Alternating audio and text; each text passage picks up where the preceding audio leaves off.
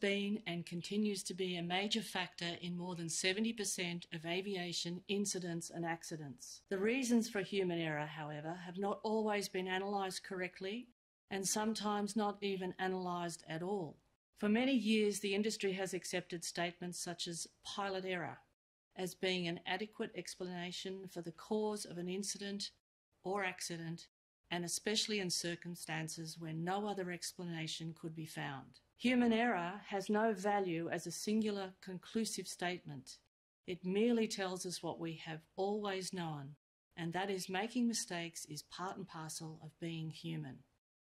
In this course, we will cover several different human factor topics, which will help with the examination of any safety event to understand what went wrong on the human side, to discover why it went wrong, and to be able to suggest measures that may help prevent similar occurrences in the future. This course is included in the online program Aviation Safety Investigator Training.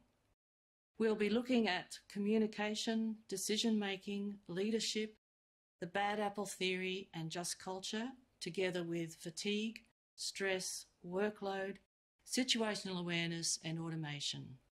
I am Deborah Lawrie. I have been involved in aviation safety investigations since 1998, and I welcome you to join me on this Aeroclass course.